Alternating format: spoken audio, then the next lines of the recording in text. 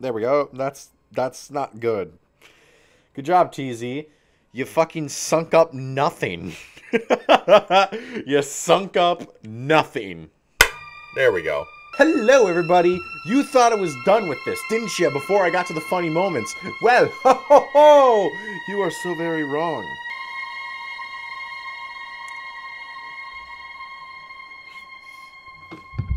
Fuck off, McDonald's. It's not Sprite. It's like carbonated liquid.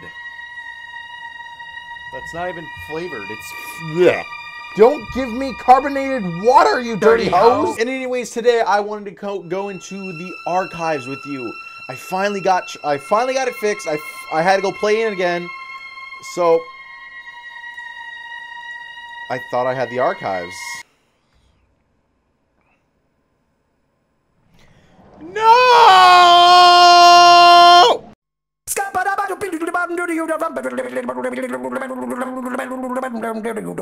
I'm a scat man.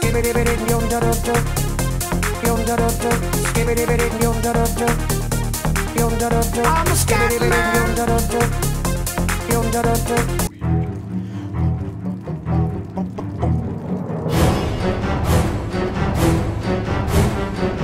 Alright, now let's get to the part we all been waiting for. Thank you, game. Select chapter, we're going to archives, we're going in, and we're gonna have fun. Okay? We're gonna have fun.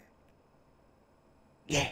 Alright, this is the part where the webcam disappears now.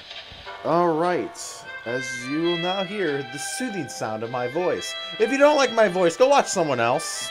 Bendy and the Ink Machine began when the developer/cartoonist known as The Meatly I fucking suck at words. Bendy and the Ink Machine began with the fuck!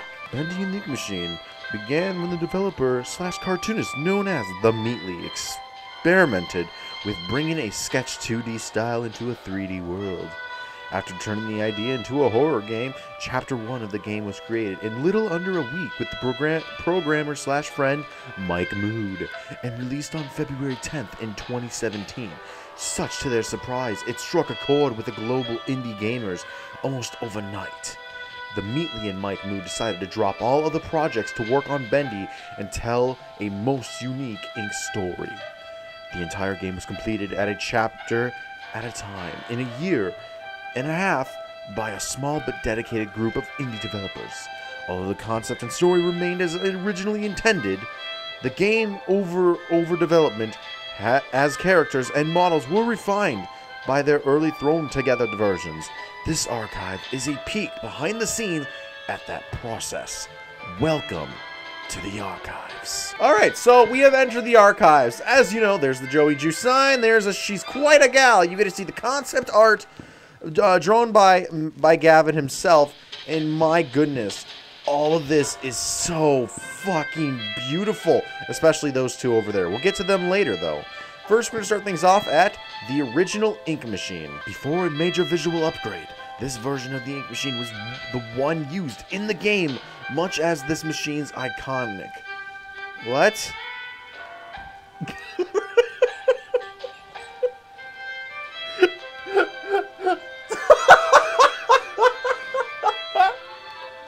I didn't read the comma right away, okay? Fuck!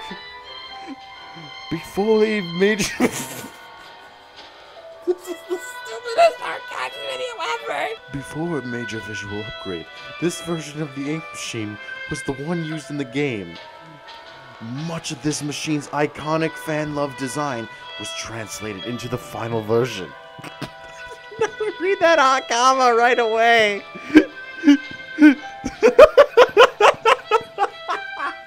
Concept Bendy. This is the first version of Bendy ever modeled in the earliest concepts. Bendy was a much smaller and cuter, with a face that split open to reveal a terrifying mouth. Yeah, that's fucking scary as shit. But it would have been kind of cool, actually. It would have been cool to see this in a way. Oh. Oh, that's not good. Oh, that's not good at all. Oh my god. And to think we would ever see this guy again. Here he is. That's not beta. That's apparently beta. Alpha Bendy. This is the original game-used design of Ink Bendy from the earliest version of Chapter 1. It is jokingly referred to as bird poop, with a smile. Okay, that's fucking mean. He is to be loved. Look at him! Among the development team. You know, I just realized something. He's moving. Yeah, stare directly at the crotch. Beta Bendy. Yeah, no, that's Beta. That's Beta, I guess, now. That's now Beta. Beta Bendy. This was Ink Bendy's form until the release of Chapter 4. At that time, the game received a major visual... Are we just gonna talk about him more? Like, in his fucking bio description, we're gonna talk about him more. Okay, cool. This was Ink Bendy's form until the release of Chapter 4. At that time, the game received a major visual upgrade, and the title character got a new model as well. Yeah, let's talk more about this one. Ink Bendy.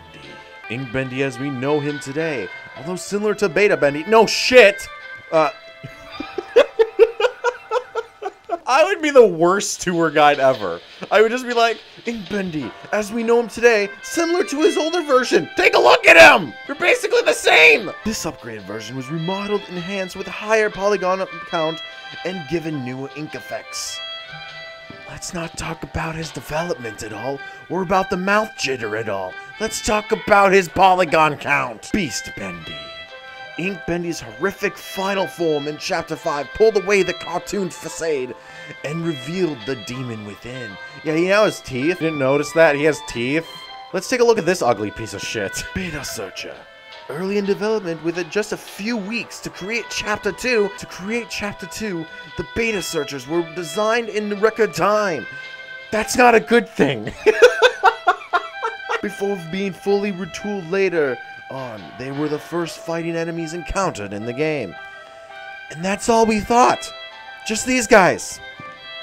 But then there's more. Final Searcher. Not just Searcher, Final Searcher. The Final Searchers were far more robust in appearance.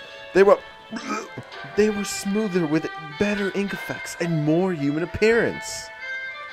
Because that's what we wanted to get you to think of them. Humans. Beta Sammy. You know. That thing that had a very lanky arm. You know. Not as noodle army as Allison over there, but we'll get to her later. Beta Sammy. With his first appearance in the Chapter 2, fan favorite, Sammy Lawrence, aka Glorified Searcher, became a terrifyingly not really entertaining character. With his slim build was deemed not threatening enough. I wonder why. He was redesigned and given a better skeletal rig for more advanced animation. Let's talk about that one some more. Final Sammy. You know, the other one, you don't even look like you're wearing your trousers over there. I'm not gonna lie. Sammy Lawrence's final form came complete with a bulked up structure. Or, I'm good with words. Came with a bulked up stature and more powerful limbs.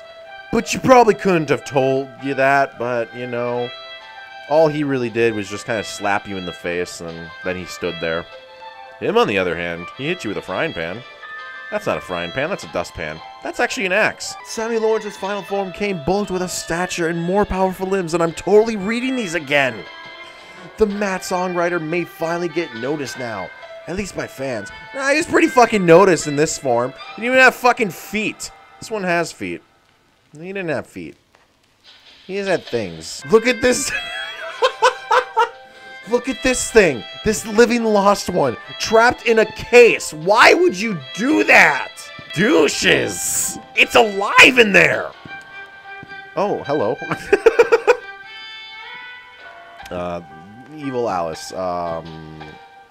They didn't give her a fucking sign now that I think about it. And it's like, why? She had so much, like, to her. They were like one of your best characters. Come on. And then my wife. She didn't get one either. I'm disappointed. Really am. Well, neither did he, but these two are far more important. this guy didn't even get one either. He just kind of like existed. Oh my god, this thing. So those things were part of him before, like that fucking whatever the fuck. No, you were not enclosed last time I saw you. Beta Boris. Papa. Yeah, no, apparently his name was fucking Papa. You know. Oh god, I'm scared that people are gonna start calling this thing Daddy. Oh no, I just fucking ignited the fire. Papa was the original name of the character that eventually became Boris the Wolf. Yeah. Kind of weird, huh? This early version was released with Chapter 1. He was quickly refined into Boris as we know today, with the release of Chapter 2. This music actually makes me want to fucking cry because I know it's over. I'll be Boris the Wolf. Don't mind that hand right there. Boris the Wolf, a friend to the end. Yeah, no, I'm fucking around. Was designed using various references from cartoons of the 1920s, a blend of West Coast and East Coast animation styles. This silent and supportive wolf won over the hearts of many, although at times he was a headache for the development team due to his AI taking on a mind of his own during production. What do you mean? Okay, so wait, Boris is gonna get something, but not these two lovely ladies, especially her and her? You know, I'm used to you breathing. Just seeing you stand there. It's kind of weird. Fucking thumb is stuck in your thumb is stuck inside your hip. Do you need some help? Just stared at Alice Angel's tits for way too long. Brute Boris. Alice Angel's. Yeah, that thing over there that didn't have a description. Alice Angel's monstrosity. Brute Boris was one of the biggest surprises of Chapter 4. Yeah, I guess. His design was roughly based on the Frankenstein monster, but with a more unfinished appearance, clearly. Wow, I'm really digging into them. I'm sorry.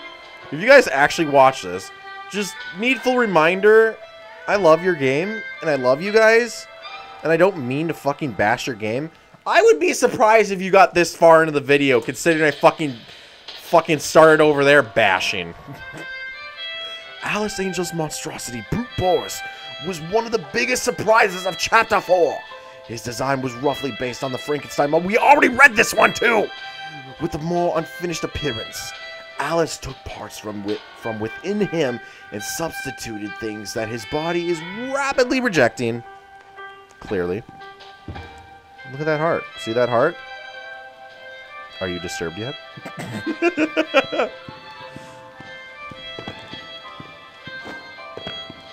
Hey, look, it's the cripple. Ah! Hold on one second.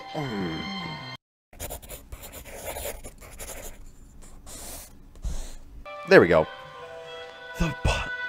What? What? Hold on, what? The Piper? Okay. The Piper, Striker, and Fisher make up the dreaded Butcher Gang. Interestingly, the ink-corrupted versions of the characters were designed first and then were reverse-engineered back into their more friendly... What? More friendly... Oh, I'm good at reading. More family-friendly cartoon forms. Oh, cool. You got a head here. You're disturbing. I'm just going to stand on you. And guys, that's it. This is Bendy and the Ink Machine. Hold on. Fuck you! This is Bendy and the Ink Machine. Don't question how I got up here. Bendy and the Ink Machine. A beautiful trademark. Don't forget the trademark. Bendy and the Ink Machine. This game was a beautiful game. A wonderful game. Amongst many. As you can see, she's quite a gal. Joey Drew Studios. And let's take a look at this concept art. Semi-loans. Pipers. Pipers. Strikers. Fishers. Thing. My girls. That sounds weird. Whatever the fuck that thing is. And that. That is all, ladies and gentlemen. Thank you so much for tuning in this video. If you enjoyed, be sure to hit the like button. If you're not subscribed, be sure to hit the subscribe button. I have one more Bendy video to make before we start getting to the funny moments. So, if you're not subscribed, be sure to hit the subscribe button, because if you have not tuned into any funny moments, you are in for the time of your fucking life. With all that being said, I want to say thank you guys so much for tuning in. I will see you guys in the next video. Have a good one.